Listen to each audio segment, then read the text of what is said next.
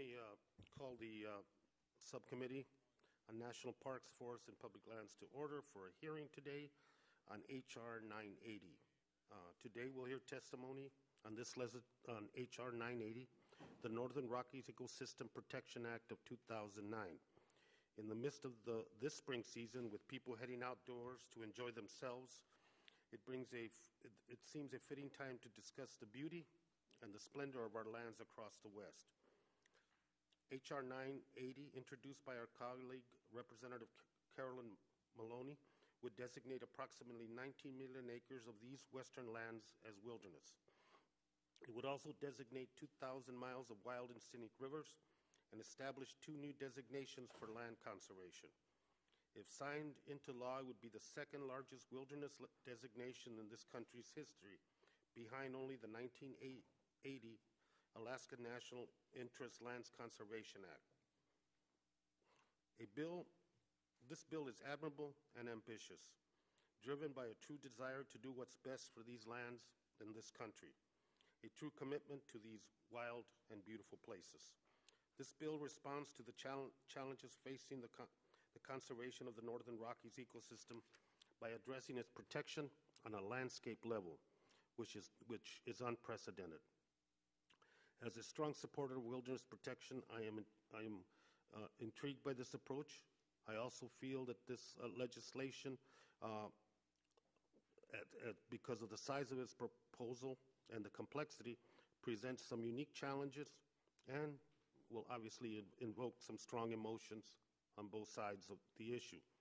In today's hearing, we will explore both the benefits of this legislation as well as the concerns. So I look forward to an honest and rigorous discussion about the merits of the bill.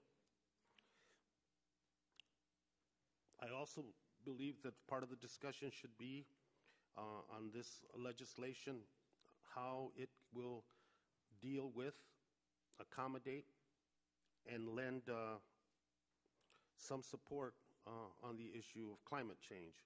I am finally one of the H.R. 90's biggest supporters and a dedicated wilderness defender. Carol King is here to testify before us today. She has been a long time and tireless advocate for this legislation, and I am pleased that Ms. King and all of our witnesses are able to join us. I look forward to hearing from all of you. I would like to turn to the ranking member of the full committee, Mr. Hastings, for any comments you might have, sir. Thank you, Mr. Chairman, and thank you for the courtesy of having me here on your subcommittee.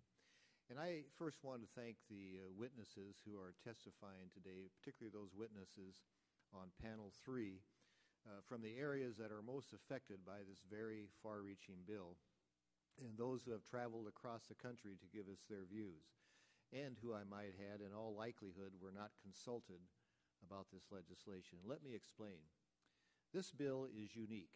There is no pretense of it being a consensus bill that incorporates carefully considered Forest Service or BLM management plans, nor was it influenced by the moderating accommodations that occur when various interests, sportsmen, timber workers, state resource agencies, local businesses, private property owners, and those whose livelihood depends on public lands seek common ground. The collaborative public process is designed to ensure that competing demands are considered and weighed in a bill of this magnitude are simply dispensed with in this bill.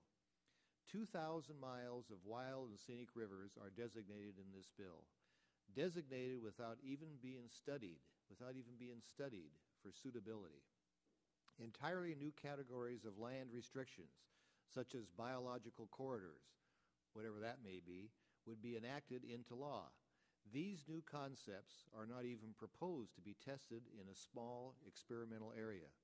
This bill covers vast expanses of lands, tens of millions of acres. It is the largest proposed wilderness designation outside of the immense wilderness in Alaska, as the chairman mentioned. The premise underlying this bill is, apparently, that wilderness designation is the only way to protect outdoor environment.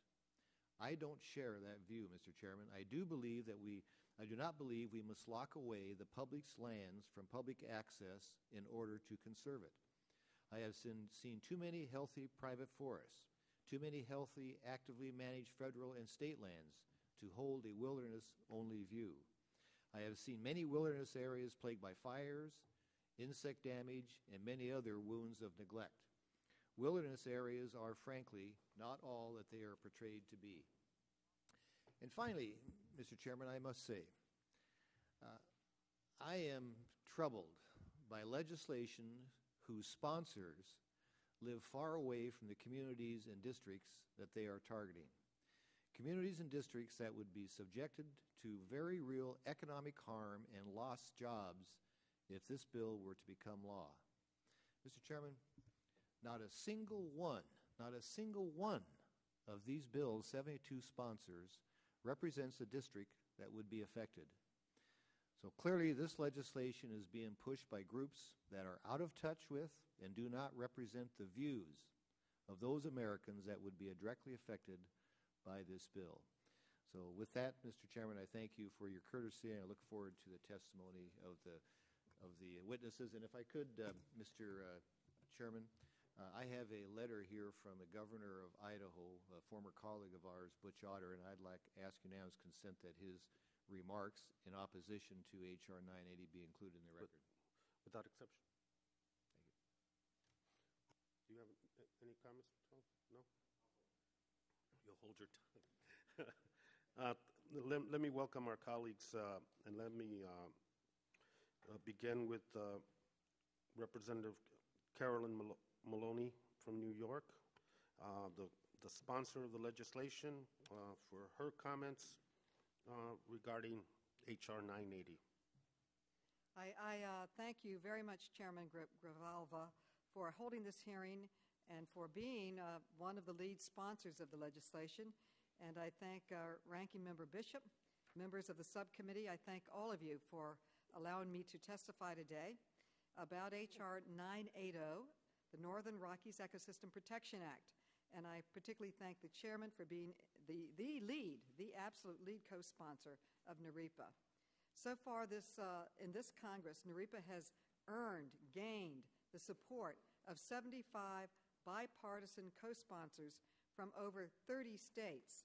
It has grassroots support that is deep and strong in the areas affected by the legislation. It is supported by the Natural Resources Defense Council, the Sierra Club, Alliance for the Wild Rockies, Friends of the Clearwater, the Endangered Species Coalition, the Humane Society, and over the years, literally hundreds and hundreds of other organizations and local businesses in Wyoming, Montana, Idaho, Oregon, and Washington. And I'd like to submit to the record these support letters.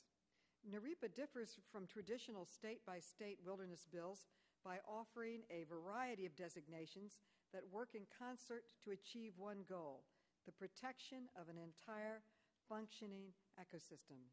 It is a bill focused on sound science, not on arbitrary political boundaries.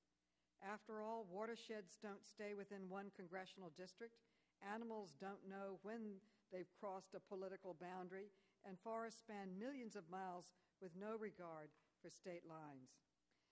Mr. Chairman, I know that there will be a healthy discussion on the bill this afternoon, and I want to start out by talking generally about what the bill does and what it does not do. I am pleased that later you'll hear testimony from experts from the region, some of whom have been working on this bill for longer than I have. At its core, NREPA does three simple things: it protects, it employs, and it saves. NREPA protects. It protects entire functioning ecosystems by designating 24 million acres of America's premier roadless lands as wilderness. It also protects the rivers and streams that are the last habitats for many of America's wild trout stocks by designating some 1,800 miles of rivers and streams as wild and scenic rivers. Most importantly, by protecting natural biological corridors, NREPA links all these wild places together into a functioning ecological whole. It also employs. The bill will create about 2,300 good-paying jobs to restore over 1 million acres of damaged habitat and watershed. In trying economic times, green jobs like these are tremendously important. Finally, NAREPA saves. It saves taxpayers' money by eliminating wasteful subsidies to the timber industry to conduct logging on federal lands. These forests are money losers, and ultimately the American taxpayers are paying to continue logging in these particular federal forests. NAREPA saves taxpayers' money by prohibiting road building and logging in the areas designated as wilderness. I want to be very clear about what NAREPA does not do. It does not impact private landowners. It impacts only public lands, lands owned by all Americans. We all have a right and a responsibility to protect our precious resources. Now, you'll hear some people say that NAREPA is not an appropriate bill, and my good friend Mr. Hastings said that no one from the area is sponsoring this. But I will tell you that there is no idea that is not worthy of being debated in this Congress, and certainly one that has such a strong number of co-signers and supporters of it. In the prior Congress, we had over 150, and many of the people came from the region.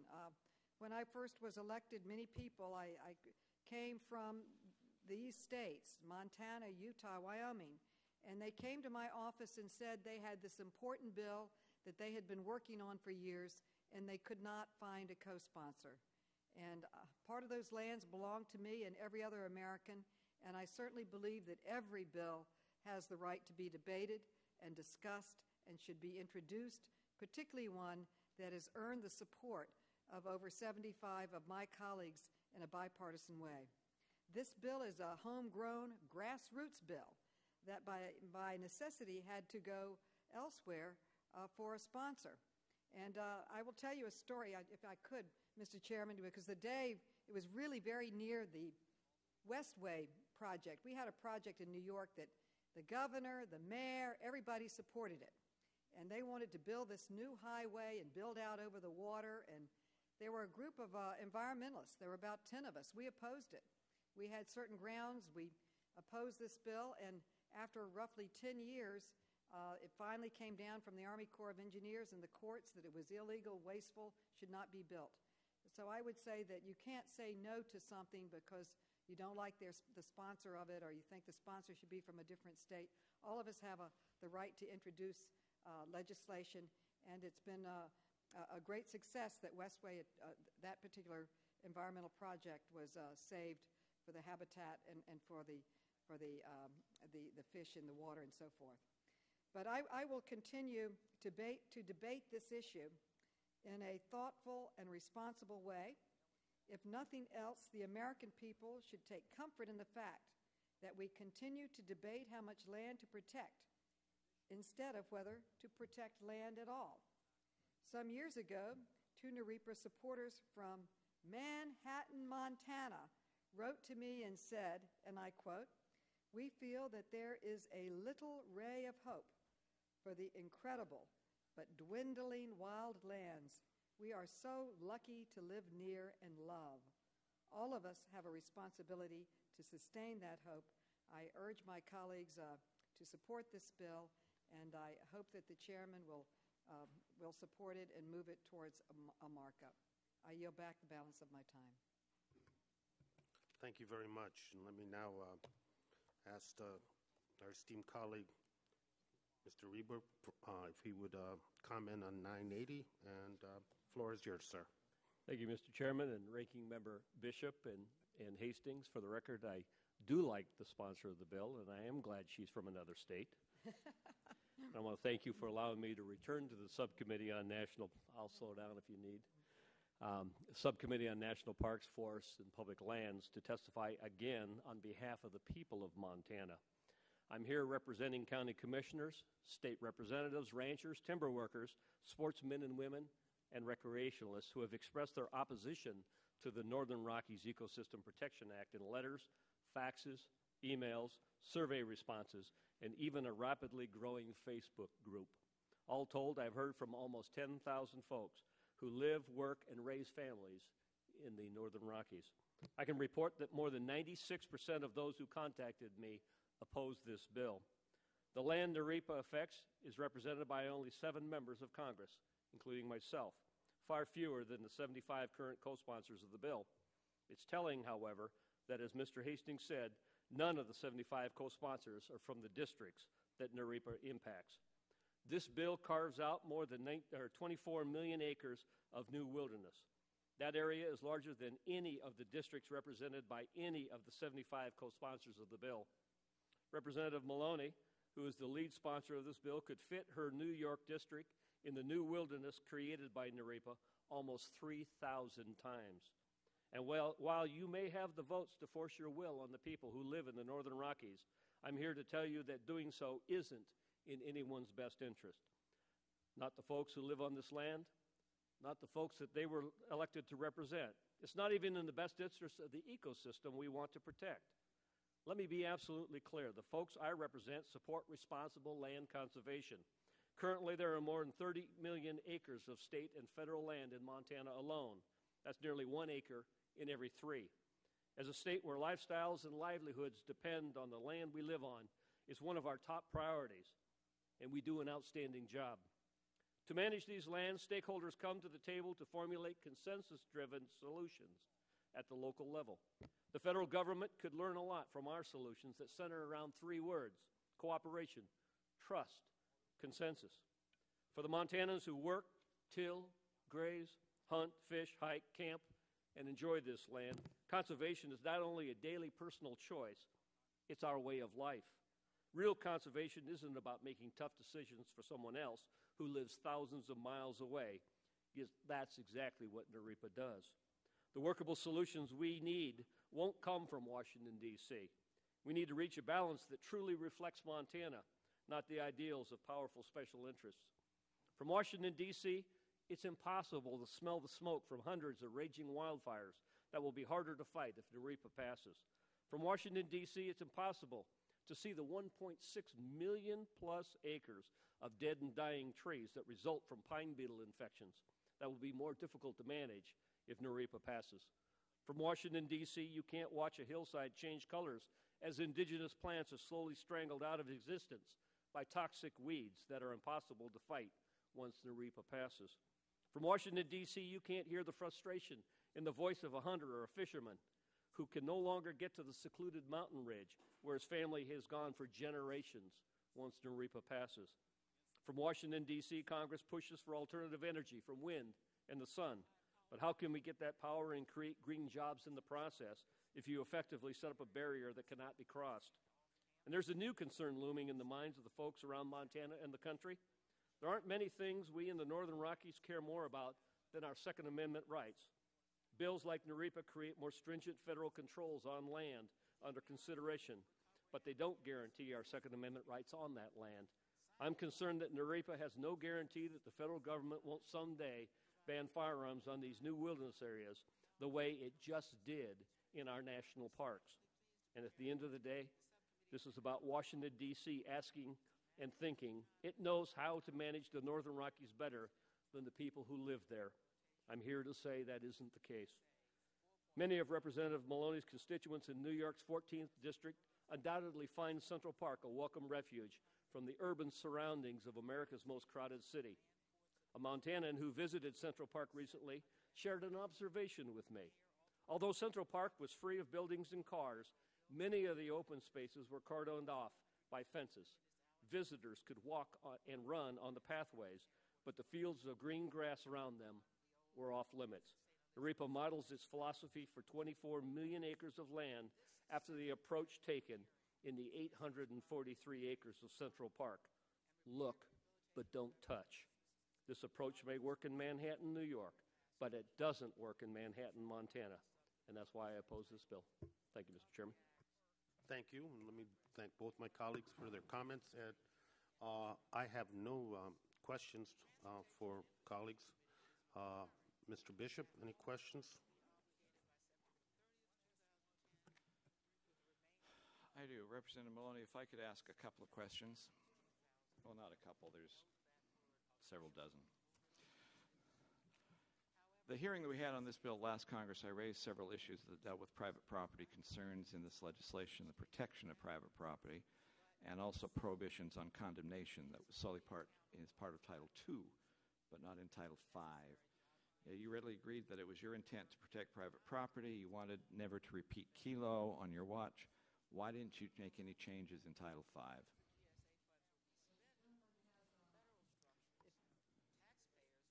If the gentleman has language that he would like to propose to the committee, I will certainly entertain it. Certainly the intent of the bill is only for public lands, not for private lands. I believe that is clear in the bill. If you don't think it's clear enough, I would certainly consider any recommendations to make that stronger. Representative, that's the same thing you said 2 years ago. Why wasn't it fixed when you reintroduced the bill? Well, why didn't you come with your suggested language? To me, it says private lands are private and public lands are public. If you have a suggestion, we will certainly entertain it. Actually, to make it clear that it is totally that public lands are all we're talking about.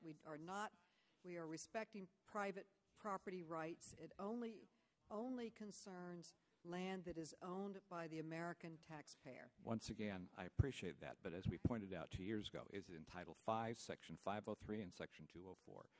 That's where you need to make those changes. Should have been done.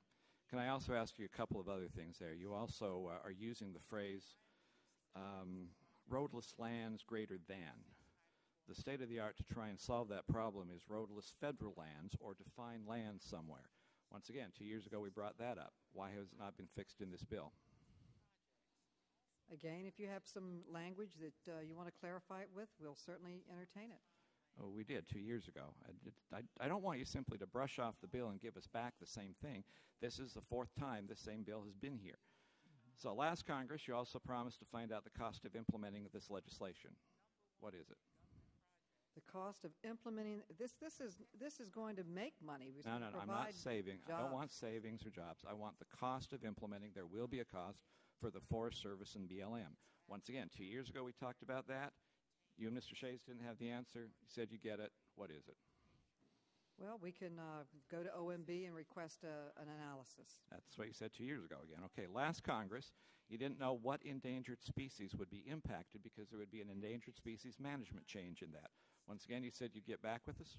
Do you now know how many endangered species will be impacted by this bill?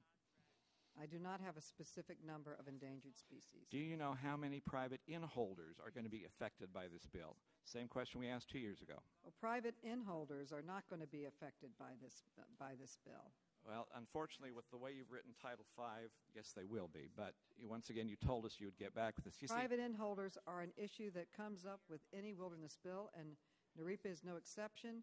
But there is a clear answer. The Wilderness Act provides for reasonable access to private inholdings, and the agencies decide what reasonable access means. Ms. Maloney, as Mr. Kildee and I told you last time you had this same bill here, we have both done wilderness bills in our area. I produced a wilderness bill that was created. Mr. Grijalva didn't think it was enough, but it was still pretty good. In that, we also researched, not only did we have every county commissioner and state legislature and government official in favor of it, we also researched who had private holdings within wilderness areas. The wilderness areas in this country are dotted with private inholdings. We searched them out. We found out who they were. We talked to them. We made changes in our map based on everyone who had a personal private interest in that wilderness area. And the only question I have is in this conglomerate of 24 million acres, do you know how many private inholdings are there? Well, the agencies decide what reasonable access means, and their access is protected under law now. Reasonable access has nothing to do with the question. The question is, how many private inholdings are there? You either know or you don't know. I don't know exactly how many private inholdings are there. All right, according to the map has never changed in this bill. It is now decades old. One of your supporters said that this map only affects the 5 areas. Does this map affect Utah and my district? Well, the map is here. You know your district better than I do. The map that's true. That's very true. Mm-hmm. And let me just tell you, contrary to the indications we were given before, yes, the way the verbiage is written in here, it does now impact into Utah as well. So it's not just Wyoming, Montana, Idaho, Washington, Oregon, British Columbia, Saskatchewan, and the North Pole that have some concern about this particular thing. But once again, we were told opposite information. The map that is presented that goes along with this has not been updated in decades. It is wrong, is inconsistent. Those are type of the things It has that should been be done. updated. It has been updated every year by the organizations in the communities that are working on this. Those are the only ones who are available, and you haven't gone through the process of updating it with legal counsel. Why is there a reason why you believe it's okay for this legislation to move forward without support of a single elected official in any of the affected areas?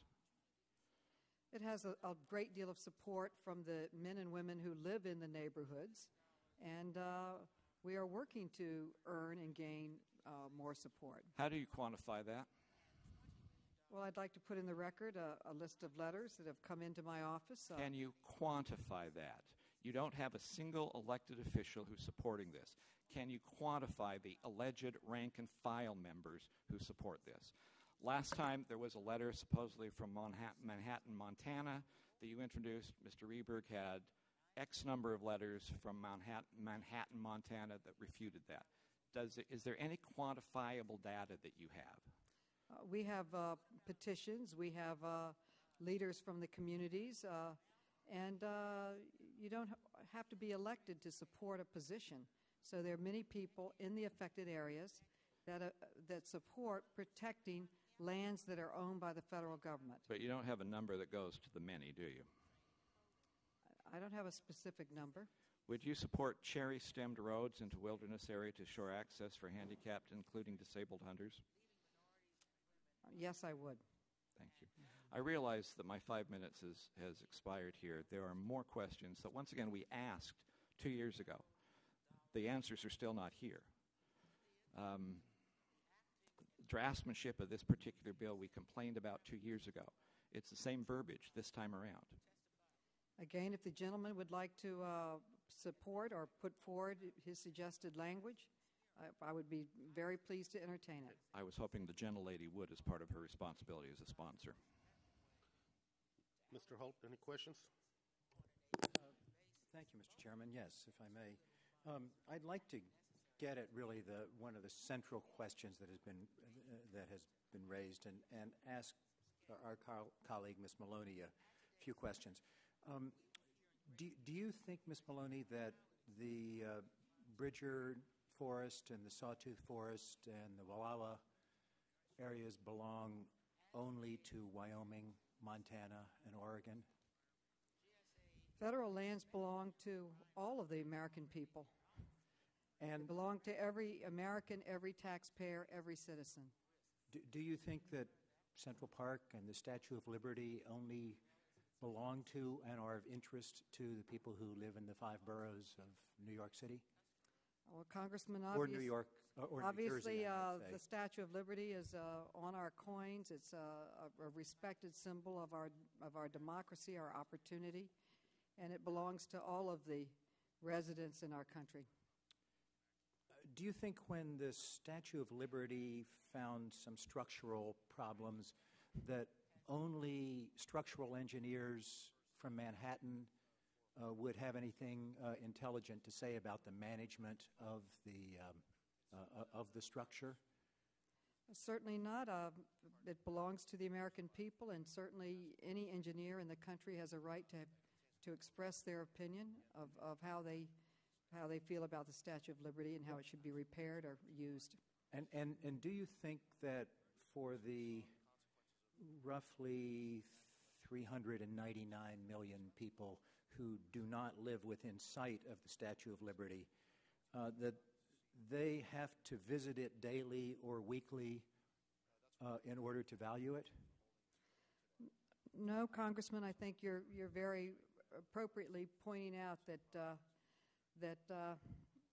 you don't have to visit it, although I visited many times, but you can support it with your vote, with your voice, and never have the opportunity or the privilege to go there. In fact, Congressman, when we created the 6 million state park, the deciding vote in the New York State Legislature was a woman who said, "I will never visit that park, but I want it to be there for next generations. I want to make sure that the streams and land and animals are protected," and that was a a deciding vote, a very historic and important deciding vote. I have noted that in my efforts to look after some of the national parks in the West, I've gotten impassioned appeals from people in New Jersey, some of whom have never seen those parks and never expect to, for me to redouble my efforts to preserve them. Let me ask one other question. One of my colleagues referred to reference to wildlife corridors in here and said whatever they are. In putting this bill together, have you consulted with wildlife biologists and ecologists to determine whether the concept of corridors is a modern concept of ecology and wildlife management?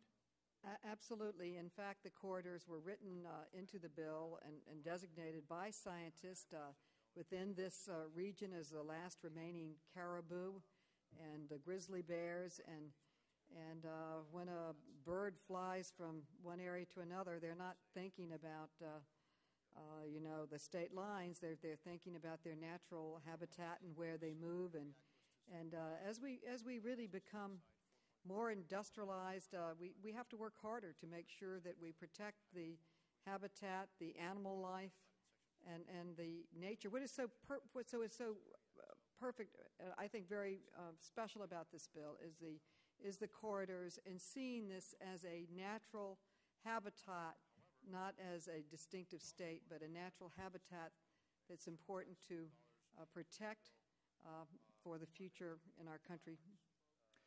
How many co-sponsors did you say we have at this point? We have 79. Ms. Maloney, do you think there is any one of those 79 members of Congress who comes from a district that is not affected by this legislation? Well, I think everyone is affected, and I correct myself. It's 75 co-sponsors. We had well over 100 in the last one.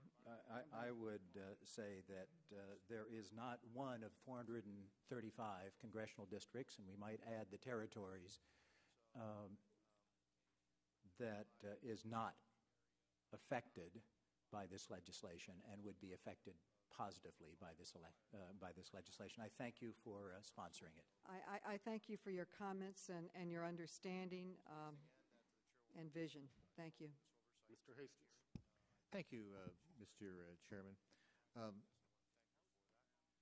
My friend from New Jersey tried to, or equated the Statue of Liberty and Central Park with this designation of a wilderness area. Ms. Maloney, how many elected officials in that part of New York are opposed to Central Park and Statue of Liberty being designated or being federal land or parklands? Oh, it is supported, I would say, by every American in America. No, I'm asking about the elected officials in the close environs of New York. They all support it as a national monument. And thank you very much. Mr. Reberg, you mentioned in your opening statement, and you being the only representative from a huge geographical area, how many elected officials are you aware of that support this in your jurisdiction? None, including our 2 Democrat U.S. senators. So we're even up at that level where that. And Mr. Hastings, I might point out that we're not talking about the ownership of the land or the Statue of Liberty. We're talking about the management.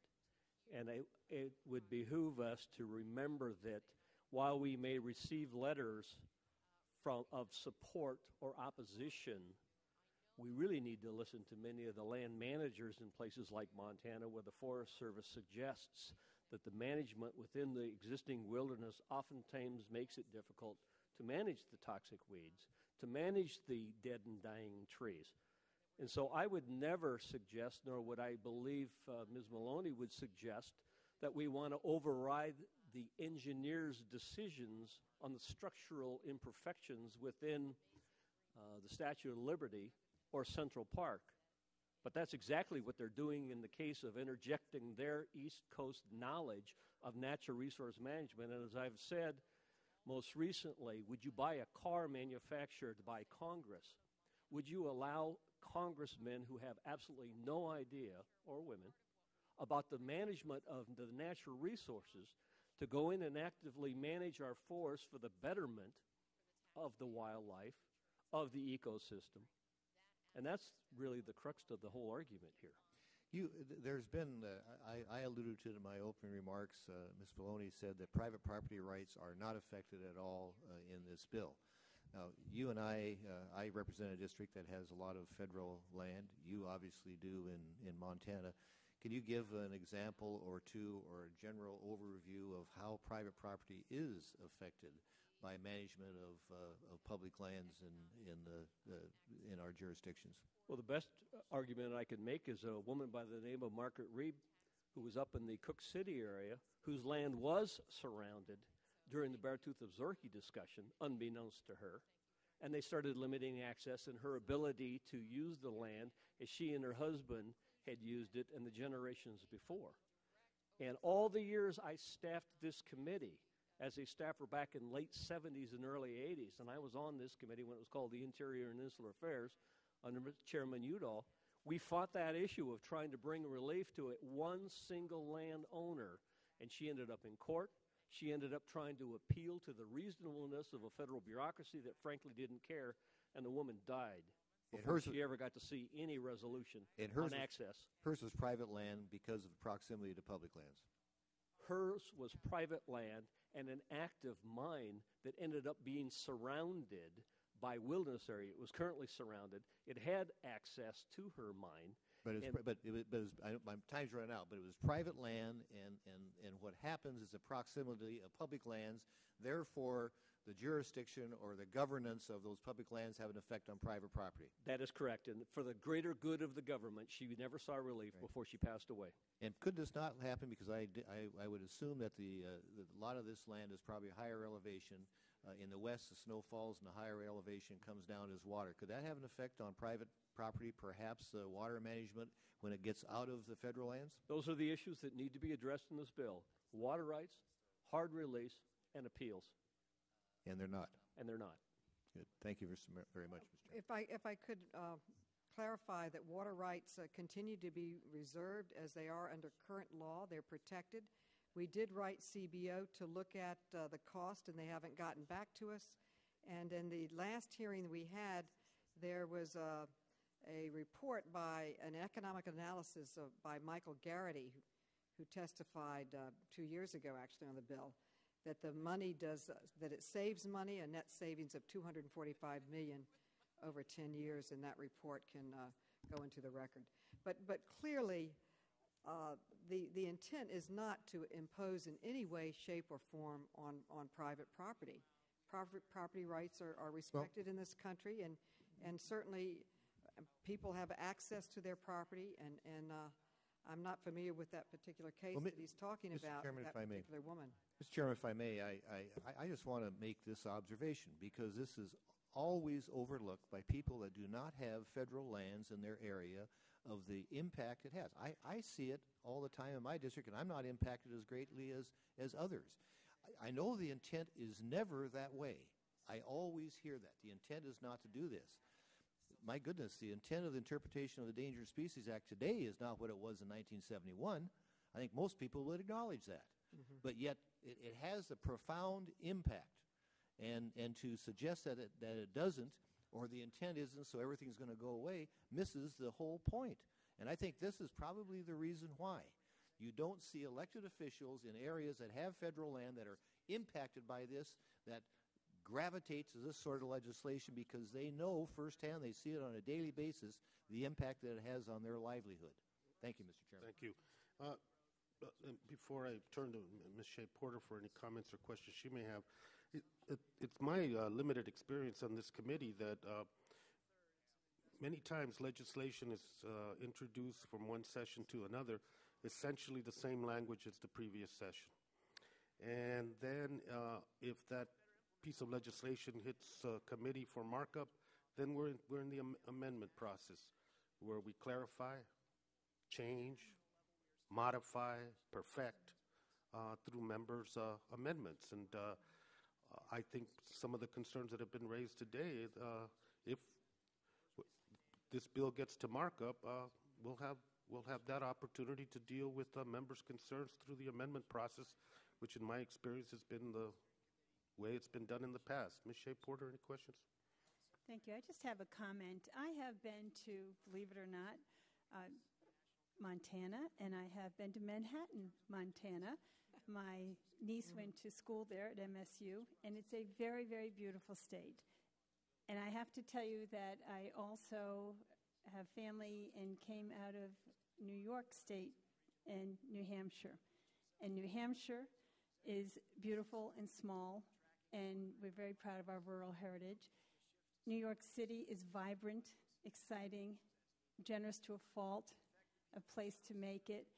Each place in this country has something so special about it. And so I've been a little uncomfortable, maybe feeling a little regional here, when hearing the talk about the Easterners, and I think you used the term the greater good of the government, when really they're people. People in New Hampshire, the state that I'm proud to represent, people in the Congresswoman's state, New York, everywhere people have things that they brag about in their state because there's a natural beauty. But if you don't want your area to look like New York City, if you felt compelled to attack New York City for the way it looks and talk about Central Park, then you should be embracing this, because what we're trying to do is say, look, there's an area of the country, and you are blessed to live in that area of the country that won't look like this, and that it's the responsibility and the obligation of people in this country to do that. So I guess what I'm saying here is that this land belongs to us too. It doesn't just belong to the people of the West. And I lived in Colorado when my husband was in the military. Stunningly beautiful state. I'm so proud of this whole country, and each area belongs to all of us. And so each one of us has that. We're not the Easterners that are trying to come west. And by the way, there's plenty of Westerners who live in the East as well. But each one of us knows that these are real treasures. And so I think what made me so uncomfortable here was the kind of dialogue, the us against them. And I also took some offense when you commented about being managed by Congress, because we're all in Congress. The two people sitting at that table are in Congress. All of us are in Congress. And so I believe that your intention in Congress is to serve this country, and that's my intention too, and everybody else's. So it might be fun to take a whack at Congress, but I think we're a lot more serious here than the statement suggested, that what we're really trying to do is to preserve a part of the country for the people who are fortunate enough to live there and enjoy that beauty, and for the rest who will maybe be able to come to enjoy that beauty. But if not, this also is part of our ecosystem, and it's critical that we have this land left. We know about our climate change. We know about the problems we're having with water rights. And certainly when I lived in Colorado, Colorado was always fighting with California about water rights. So this has been a long-standing problem. But here's an opportunity, and I am not going to say that everything in this bill is perfect, but I think we could do a lot better if we put aside our I'm from the East and I'm from the West, and we said we're a nation together looking at this, trying to figure out how to best protect this land. And I think we could get a lot further if we lowered the level of suspicion just a little bit here. So that's my comment. There's no question to anybody, except I realize that we all have good intentions here, but it's not us against them. It's how do we stand together as a country to preserve, protect, and also make sure that those who have private property interests are heard as well. Thank you, and I yield back. Thank you very much. Let me turn to the gentlelady from Wyoming, Ms. Lamas, for any questions you may have. And let me just indicate this will probably be the last round for now of questions, because there's a vote that's coming up pretty soon. Before I begin, I'd like to yield to Mr. Hastings. Real briefly, thank you, for the gentlelady, for yielding. Ms. Maloney said that the private property water rights are protected, yet Title VI has language in there that essentially potentially creates a new water right for wilderness areas, therefore only overturning states' water rights. And I want to say that for the record. I thank the gentlelady for yielding. Point of clarification. NAREPA reserves water rights consistent with state law. Mr. Chairman? It is not attempting to overrule that. So it is consistent with state law that preserves water rights. Ms. Lem? Thank you, Mr. Chairman. Before I begin with my 5 minutes, I would like to ask unanimous consent to submit my opening statement for the record and several other documents. Specifically, I would like to submit letters of opposition and in some cases formal resolutions of opposition to H.R. 980 from the following interests and entities in Wyoming: the Wyoming Game and Fish Department, the Wyoming County Commissioners Association, the Wyoming Weed and Pest Council, the Board of Lincoln County Commissioners, Wyoming Sportsmen for Fish and Wildlife, the Sublette County Conservation District, the Star Valley Conservation District, the Sublette County Assessor, the Wyoming Republican Party Central Committee, the Wyoming Mining Association, and most importantly, the Wilderness Society, Wyoming office. Mr. Chairman, may I submit those Without documents objection. for the record? Thank you, Mr. Chairman. Thank you. To one of the previous speakers, Ms. Shea Porter, you mentioned that you want to be able to come and enjoy the beauty of other areas of the country. And the fact of the matter is this bill will make it so you will not be able to come and enjoy that beauty because wilderness areas will exclude you from being able to come and enjoy that beauty. Questions for the sponsor. Representative Maloney, how many years have you been pursuing this legislation? 19 years. Well, you're tenacious, and I applaud your tenacity. I'm often described as a tenacious legislator. Let me ask you some questions. During those 19 years, how much time have you spent, or have the bill supporters spent, in Wyoming working to gain support from local people, or vetting the impacts with locally elected officials, or gathering the viewpoints of local public land managers in Wyoming? I have spent 2 weeks in the designated area talking to leaders in the area. In Wyoming? And I've been, Wyoming and Wyoming and other parts, Montana. I've been there. And Mr. Chairman, down the Salmon River, I saw 2 bears and an eagle.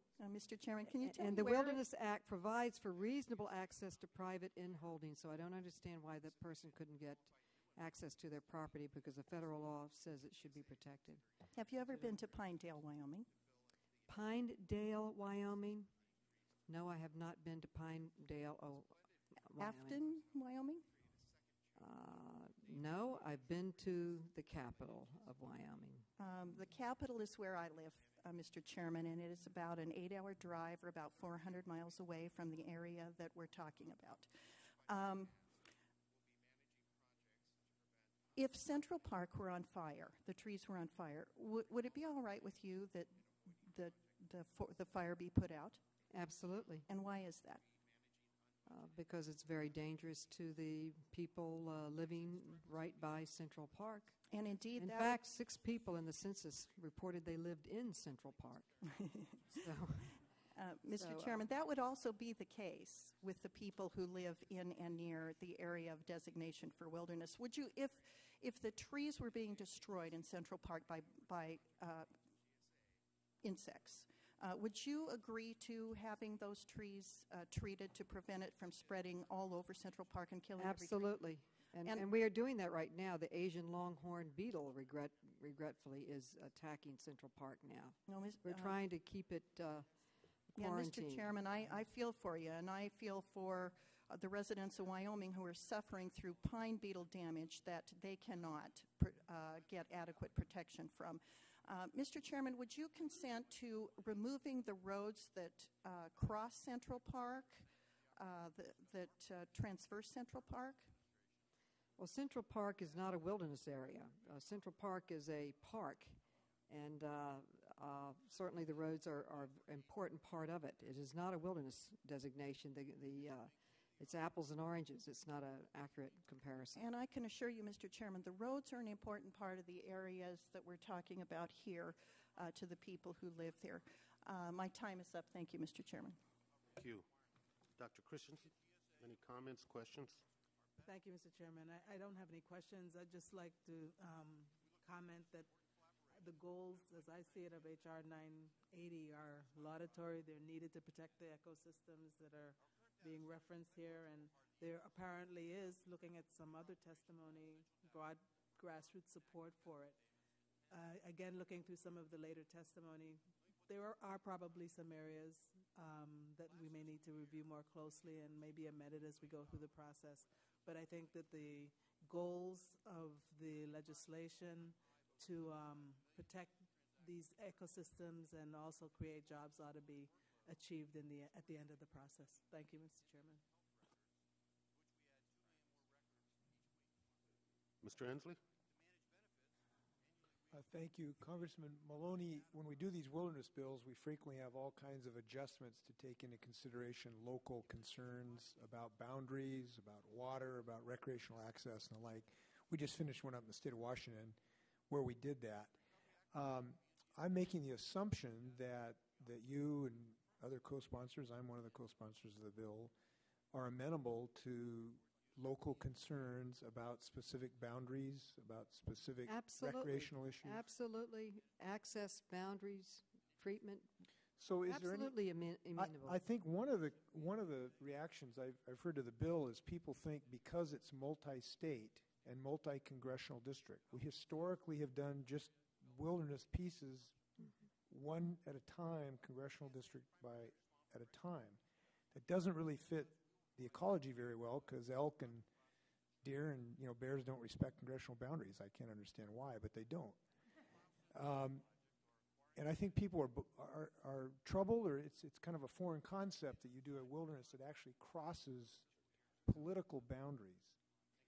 Now, I myself don't have a problem with that if we respect the ability of local citizens to have real input on specific boundaries, on issues of, we had an issue whether Boy Scouts could use a trail they've always used before, for instance, and we worked through it in our wilderness. And I assume we could do the same thing in this type of larger approach. Is there any reason we couldn't? No, that's absolutely the legislative process moving forward. Congressman Rayburg, do you disagree with that? I guess the question is, let's assume that we have issues about the Montana proposal, the part in Montana. Let's say that you have concerns about mountain bikers or motorcycle riders or some issues about access like that. Is there any reason we couldn't work through those in a multi-state bill like this, just like we do when we do it one smaller unit at a time? We even have difficulty doing it between forests. And might I just suggest to you, Mr. Inslee, that your grizzly bear killed one of my dogs last year. Your wolves got into my corrals and killed 55 of my goats on private property. So your animals don't necessarily respect state boundaries, county boundaries, or ranch boundaries. And I, as a manager of the land, have to deal with your problem. So why wouldn't a previous speaker respect our position in having to manage the property on behalf of the American public so your trees are not dying from beetles, your trees are not burning, your lands are not creating noxious weeds on my property because your government, our government, and us through the appropriations process do not appropriate enough dollar to control our problem. And so, yes, it is necessarily an us versus you because we're not getting the kind of relief or recognition that we're the ones that have to deal with the problems as they arise. Well, I must show that sometimes huskies and cougars disagree. Well, mountain lions are a big problem on my ranch as well. I understand. I will show I disagree with you. Those aren't my grizzlies. They're our grizzlies. Those aren't my Then allow us an opportunity to change the Endangered Species Act so that we can manage them appropriately so we don't find ourselves in lawsuits when they are finally reestablished as the rules suggested we should let me get back limit the appeals. Let me get back to the real question that I want to ask you. And I think it is a serious question, okay? So I'd ask you to think about this seriously. When we do wilderness bills, we frequently work through all of these numerous issues to massage and sand these bills to get it down where there's something where there's can be supported by local community. Is there any reason intrinsically that we could not do that in Montana, or, and this is my question, the heart of my question, or would you just be resistant to any wilderness designation in this area? Not at all. And I guess what I've figured out, having been in Congress long enough, that on both sides of the extreme, people will support reform as long as it doesn't change anything.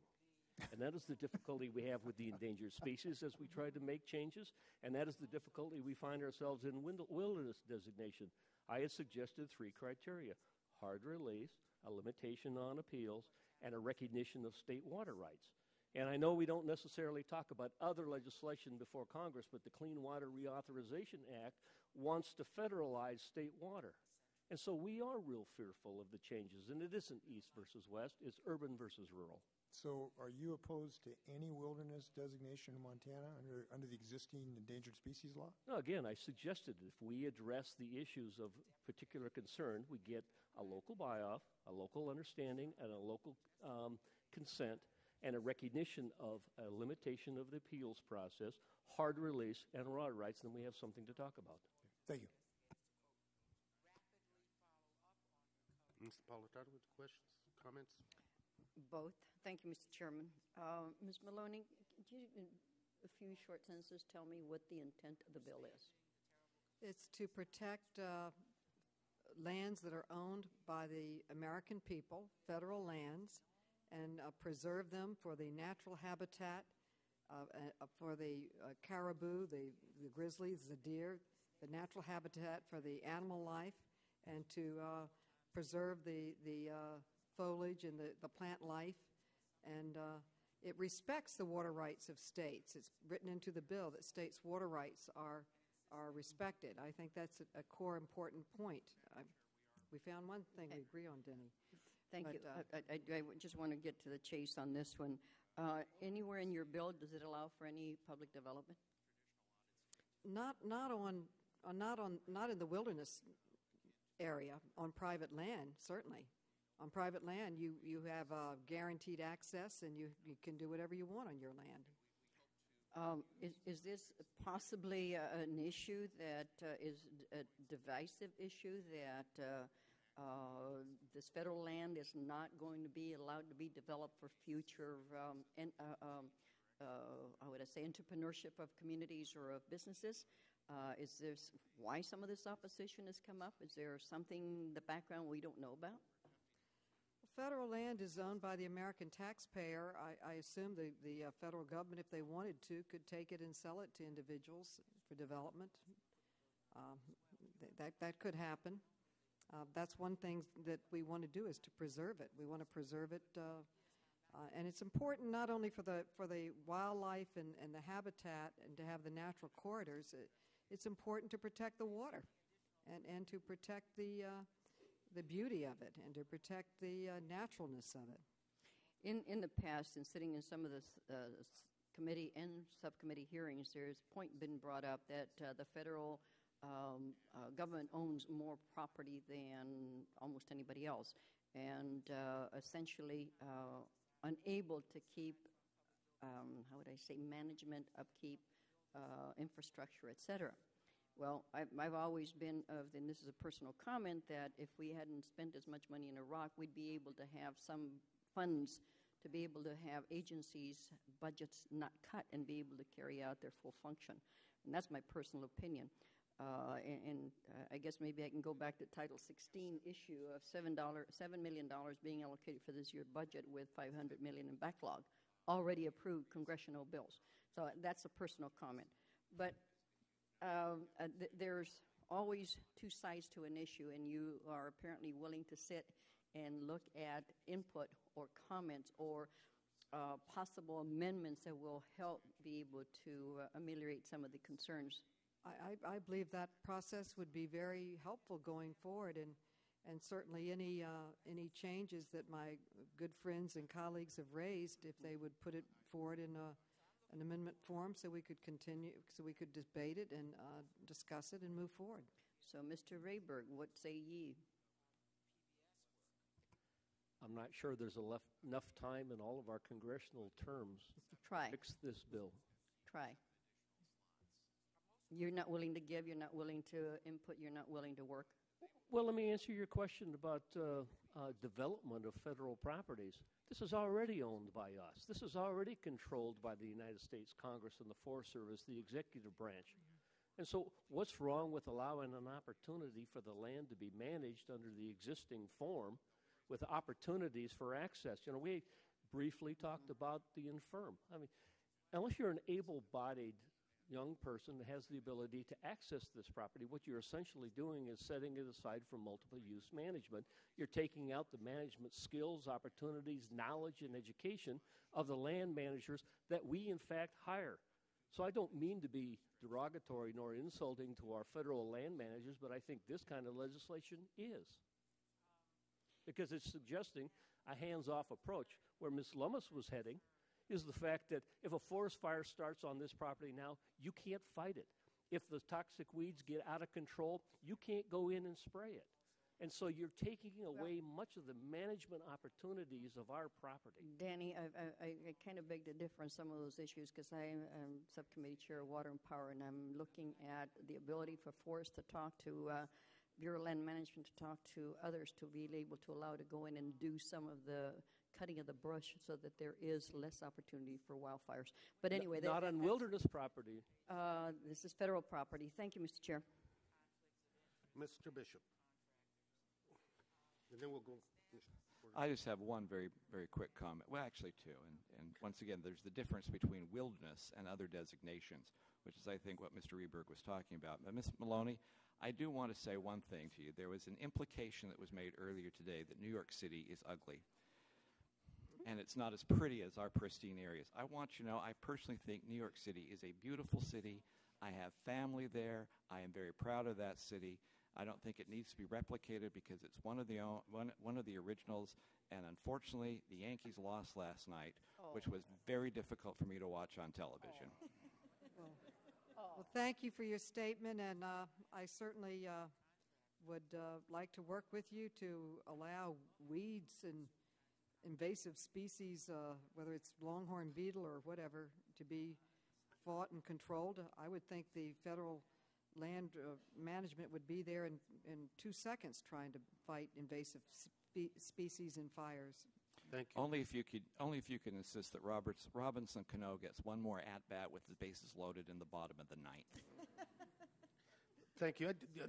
Mr. Chairman, I ask unanimous consent to place letters Without of objection. support into the record. Thank you. Yeah, just let me quote from the Wilderness Act, if I may, Section 4D1. In addition, such measures may be taken as may be necessary in the control of fire, insects, and diseases, subject to such conditions as the Secretary deems desirable. If there is the need for us to augment that or look at that, but I don't know. Ms. Shea Porter. I just wanted to say one last thing, that I do represent federal land as well. And I heard what the congressman said, that it's rural versus urban. But in New Hampshire, my district is urban and rural. And we managed to work these things out in a pretty much nonpartisan manner. And I think that we could go a long way if we could hear one another on these issues. So thank you. Thank you, Mr. Chairman. The issue of noxious weeds came up, and I just want to relate a story that happened in a district that part of my district is no longer my district. It's in Kathy McMorris's Rogers district, by the way. It's good timing. And there was an issue there of a local agency, a weed control board, trying to control noxious weed. And the noxious weeds came from federal land. Now, this wasn't wilderness area. This was multiple-purpose national forest. And this noxious weed was taken over private lands, and apparently the Forest Service wasn't doing enough. Because their approach to dealing with this noxious weed was to literally go up there one at a time and spray each weed. Now, I have to tell you, that is not a cost-effective way to do it, nor it is a comprehensive way to take care of noxious weeds. Now, if you leave it to the secretary in order to deal with problems like this that come up, that's what you're going to get. The intention, of course, was to get rid of noxious weeds. And I went up there and I saw it. It was absolutely incredible to me. So, Mr. Chairman, thank you for your forbearance on that. I just wanted to point out that sometimes these things sound good, but they're not good in practice, and you don't realize that until you live in those areas and see a number of these stories come back at you to make the point. Thank you, Mr. Chairman. You're welcome. Anyone else have any follow-up questions? I hope not, but if you do, let me know now.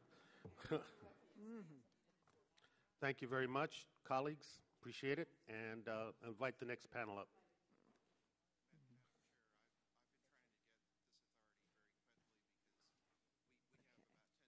Put that in the record.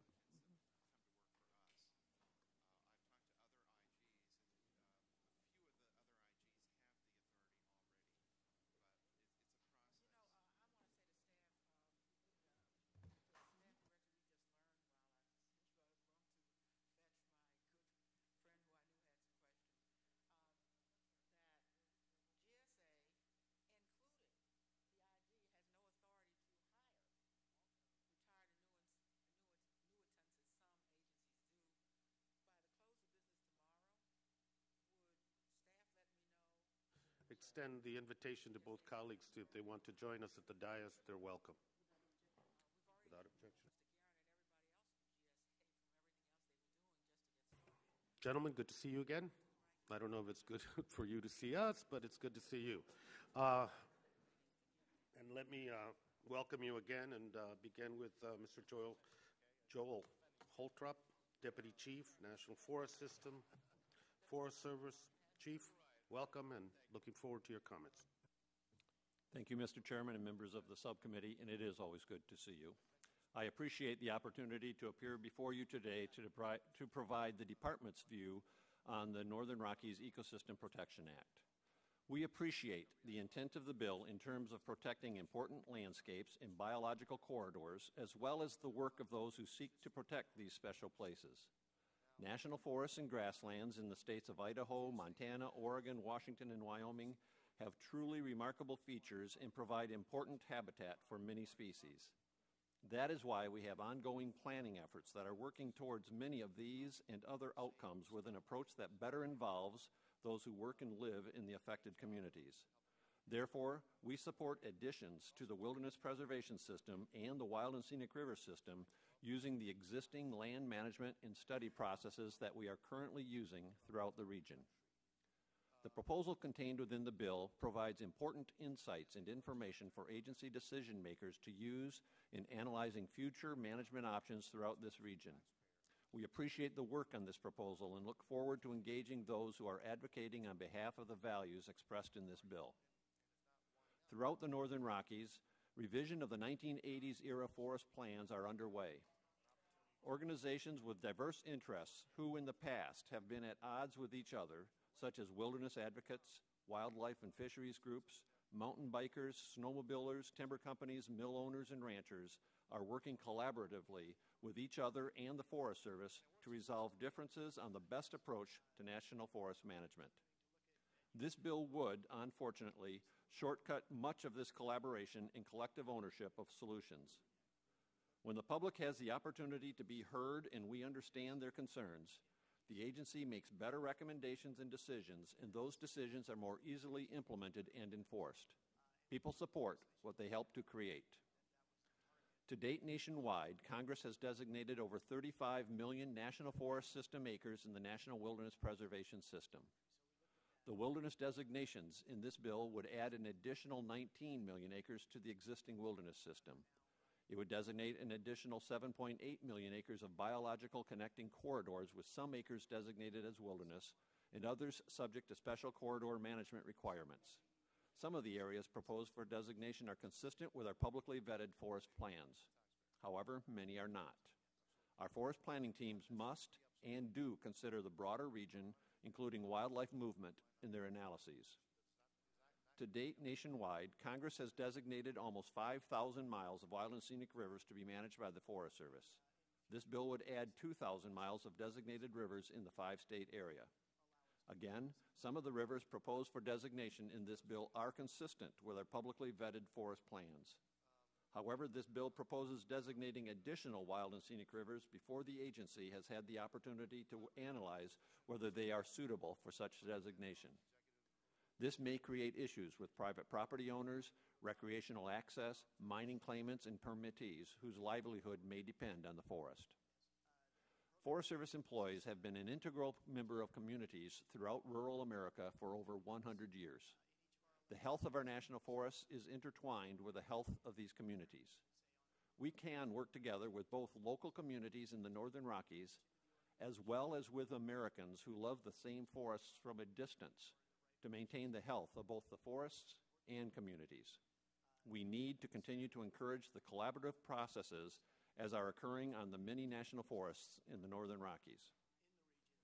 We encourage those who are involved in supporting this bill to work with us to protect and sustain the national forests of the Northern Rockies and the important habitat they provide as we develop and implement our forest and project plans. Again, we look forward to working with all affected interests as we move forward in managing and protecting these magnificent forests. I would refer you to my prepared statement for additional information, and I would be pleased to answer any questions you may have. Thank you, sir. Let me ask Mr. Michael Ned, Acting Deputy Director, Bureau of Land Management, Department of Interior, for your comments. Mr. Director.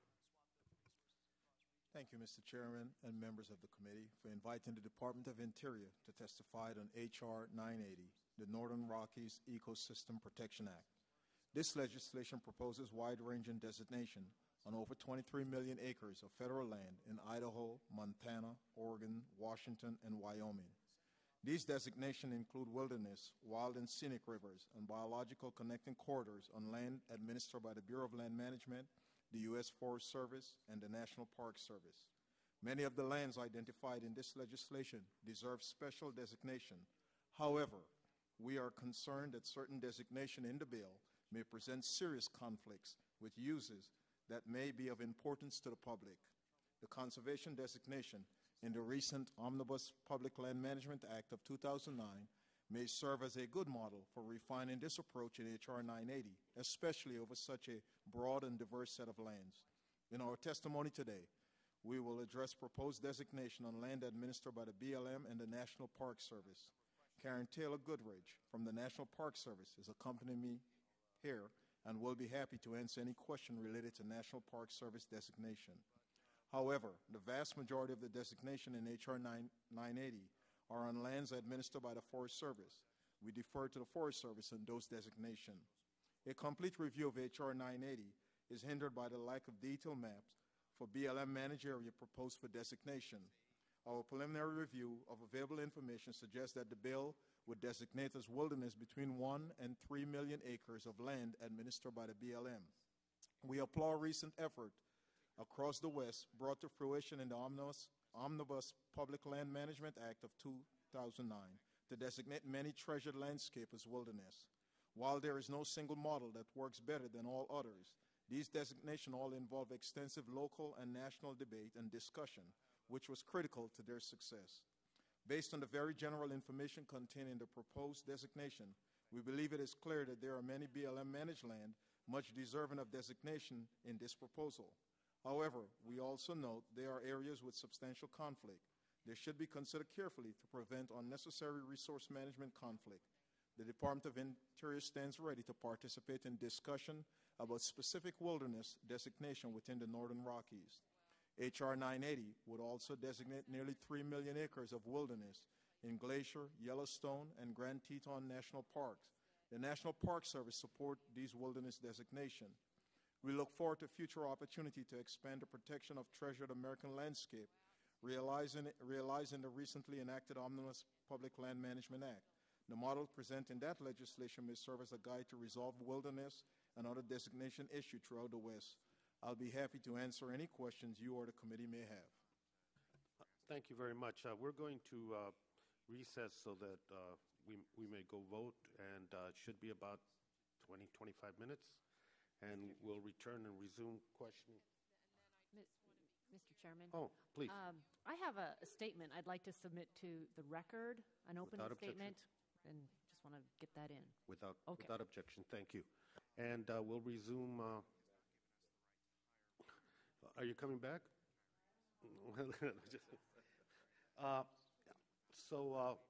Let us recess now and resume with any questions we might have for the gentleman when we come back. Thank you.